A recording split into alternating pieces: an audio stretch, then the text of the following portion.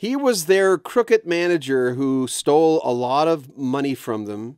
The argument is they wouldn't have got there without him, but at the same time, they lived their life with the fame behind them, performing great music now, even though Mark Farner of Grand Funk, the band we're talking about, is on. We talk about the manager that stole so much from them, Terry Knight, Grand Funk. Here's Mark Farner, their former guitarist, lead singer, lead vocalist, and chief songwriter.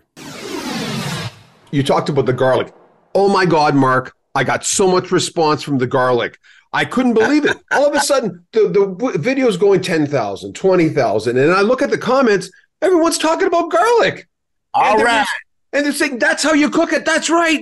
It's like I'm going, this guy's connecting on several levels, even with garlic, for God's sakes. That hit people, man. Awesome. This is awesome, man.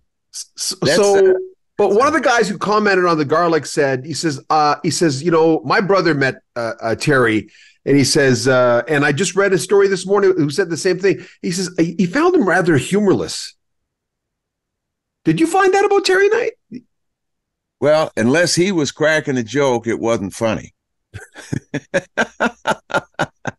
It was like we were at a supper, a dinner at this nice restaurant where Terry was sitting at the head of the table, where he always liked to sit. And one of the gals who helped him out with financing, she was a banker, God bless her. And she was at the table, and they were all having a little toddy, champagne and wine, whatever.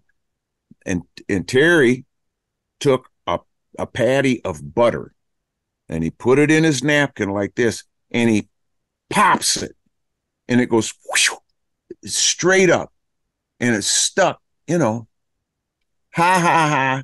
And he's like looking around to see if everybody is laughing at his little prank. So got a chuckle out of people, and I'm thinking, man, that's disrespectful. He stuck that greasy piece of butter to the ceiling right there. Man, who's going to clean that shit up? And I'm thinking to myself, and I'm looking over at him, and the waitress comes back, and she said, she's talking to him, and he looks over at her, and his glass of water sitting there. Here comes that piece of butter down from the ceiling, and it hits in his water and splashes, and then everybody cracks up. Then it became funny. Where did that go? And his face went flush. It's like.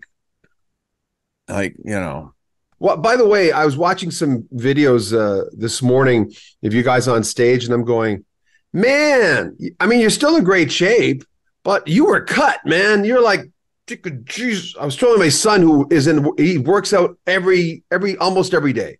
And he's like a big muscle guy, but not big. You know what I mean? But yeah. Did you exercise a lot back then?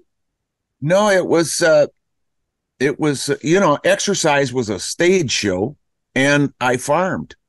I was baling hay, throwing hay, and you putting hay bales on a conveyor. And then when you get up in the hay mow and you're throwing, you don't have a shirt on. Forget about that shirt. I mean, it would just slow you down. And we would take a hose and rinse the chaff of the hay off, or go jump in the lake across the street, take your clothes off and dive off the tailgate of the pickup into the deepest part of the lake, Yeah, it was, that was a good lifestyle. I still live a farm lifestyle, but I don't bale hay like I used to, but I'm shoveling, I'm cutting firewood with a chainsaw, stacking wood, splitting wood, doing things that takes physical activity to do.